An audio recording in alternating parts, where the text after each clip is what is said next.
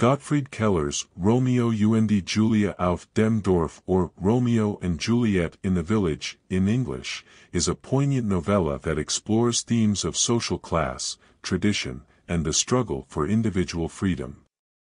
Set in a rural Swiss village, the story follows the tragic fate of two young lovers, Sali and Vrenchen, whose romance is thwarted by the rigid societal norms and economic disparities of their community. Central to the narrative is the juxtaposition of the two families, the wealthy, land-owning family of the well-to-do Marti, and the impoverished, tenant-farming family of the poverty-stricken Manz.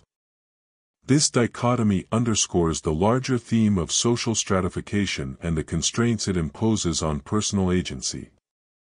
Sali and Vrenchen's love defies these boundaries, challenging the established order and exposing the inherent injustices within the village's hierarchical structure.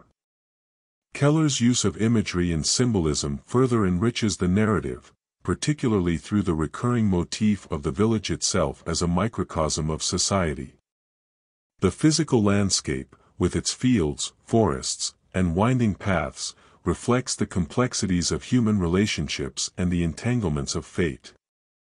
Additionally, the names of the characters, Sali and Vrenchen, evoke the archetypal lovers Romeo and Juliet, inviting comparison to Shakespeare's timeless tragedy and reinforcing the universality of their plight. The novella's structure is also noteworthy, as Keller employs a third-person omniscient narrator who provides insight into the thoughts and feelings of multiple characters. This narrative technique allows for a multifaceted exploration of the story's themes and encourages readers to empathize with the perspectives of both the Marti and Manz families. Through this nuanced portrayal, Keller invites reflection on the complexities of human nature and the moral ambiguities inherent in interpersonal conflict. At its core, Romeo and Juliet in the Village is a meditation on the tension between individual desires and societal expectations. Sali and Vrenchen's love represents a rebellion against the dictates of tradition and convention, as they defy their family's wishes in pursuit of happiness.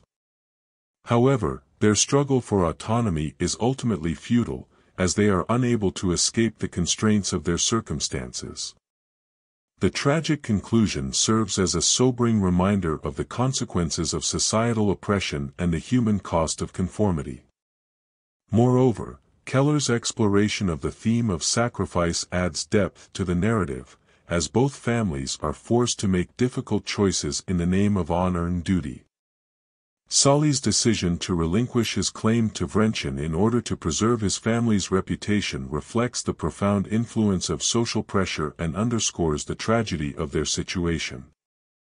Similarly, Vrenchen's sacrifice of her own happiness for the sake of her father's pride highlights the complexities of filial piety and the burdens it imposes on individuals. In conclusion, Romeo and Juliet in the Village is a masterful work of literature that delves into the intricacies of human relationships and the struggle for self-determination. Through its richly drawn characters, vivid imagery, and nuanced exploration of themes, Keller crafts a timeless tale that resonates with readers across cultures and generations.